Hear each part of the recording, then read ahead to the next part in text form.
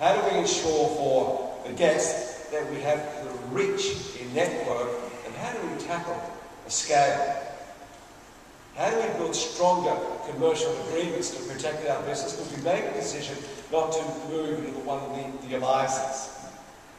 And how do we take advantage of our proximity to the emerging markets of the Indian subcontinent, Southeast Asia, and take advantage of the Abu Dhabi hub?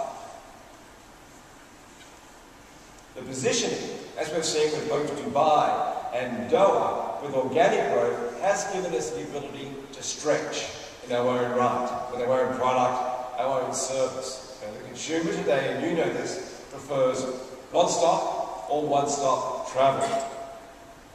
At the same time, embarking on a range of code-share partners has been key.